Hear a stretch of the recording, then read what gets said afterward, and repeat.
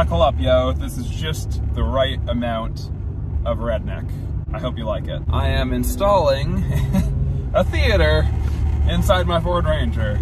We are on our way to the hardware store to get some spray paint. More about those real people. Who are we going to hear from in this show?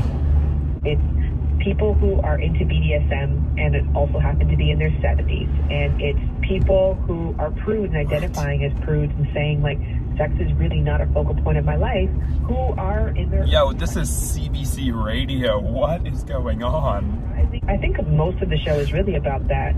Wow, I thought CBC was family friendly, but, wow.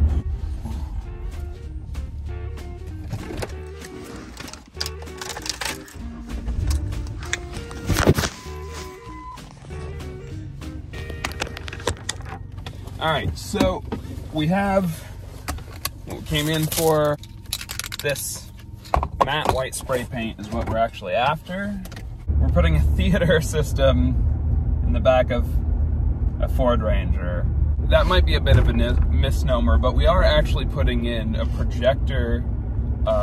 We're going to make the screen for it. We're putting in this tiny little projector that's honestly about the size of like one of those portable batteries for your, like to recharge your cell phone. It just goes on a small tripod, the same tripod I use for my light stand, which I'm probably not using the light and the projector at the same time, so it doesn't matter if they both use that.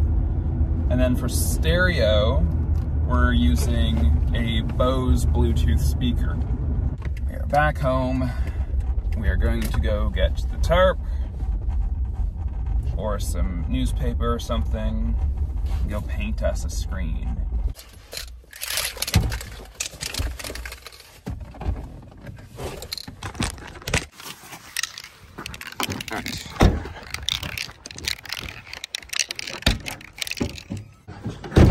All right, we are just going to grab the biggest and most square. So let's take them all out. Let's take them all out.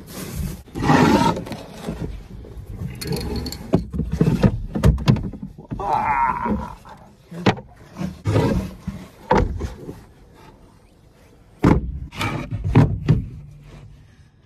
Okay, so they're all fucked. Sounds about right for my handiwork. All right. I almost just slammed the tailgate on my, oh my God, my phone, Jesus.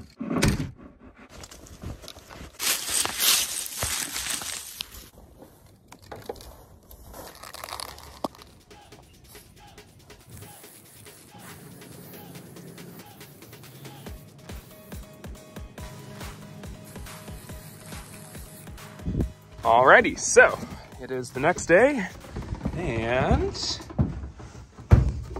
we have our plywood. It's not perfect, but we get 80% of the way there with 20% of the effort, so I say fuck it. Let's just go. So here's the white panel inside the camper. We pretty much just have to wait for it to get dark, download a movie, and then see how it works. I think that's going to be a big improvement over the previous darker and less effective screen we were projecting on of the unpainted wood. I think that's going to make it look real nice. It's finally dark enough. Our projector screen has finally dried, so I'm just going to tell you how to set up your iPad if you're using one. If you're using any sort of other device, then you probably can figure out how to put this together, but there's a certain trick if you're using an iPad to get the Bluetooth speaker to work instead of the speaker on the projector. So this is mini HDMI to regular sized HDMI adapter. Just goes in here. The battery in the projector actually lasts about an hour. It does plug in, and when it's plugged in, it uses 8 watts at 5 volts. I'm going to try and see if I can make some sort of connector to run this off of just a portable battery bank, because a battery bank this size, that's actually bigger than the projector itself, will probably be able to run it for several hours. So, and it would save me from having to run a cable across my lap to my power inverter, but I do have just a 120 volt power inverter ready to go for when I need it. use Netflix because their app lets you download stuff for offline viewing. So let's just throw in some Archer. And what we're gonna do is you're going to actually plug in the projector using a USB-C to HDMI. And then you're gonna set your projector to use the HDMI.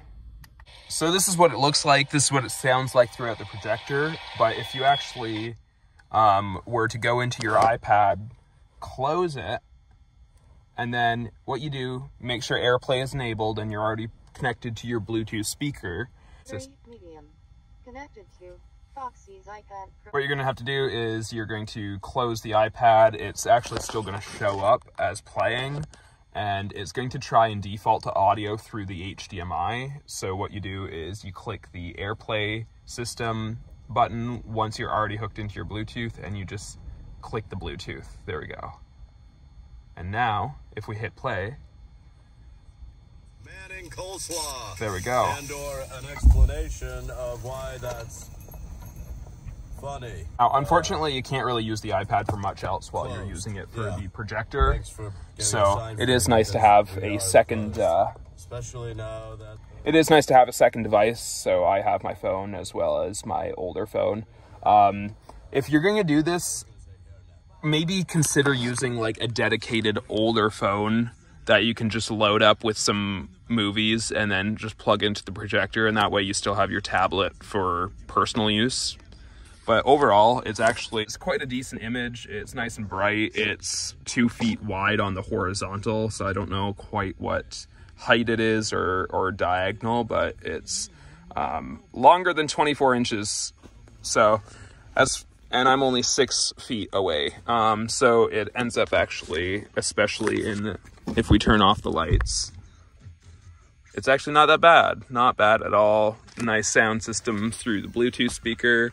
And this truck, just off the one battery, will be able to power this for days on end, right? So, and especially if it's warm enough you don't need the heated blanket, then really all you have to do for this like 105 amp hour battery is you can charge your laptop and your projector and any other devices like basically for a week straight. If you got to use it for heating, it will drain in just one day.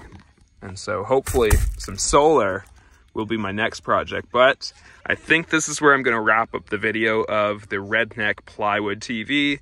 I'm going to watch some Archer, maybe eat some Cheetos, and y'all have a good night, right?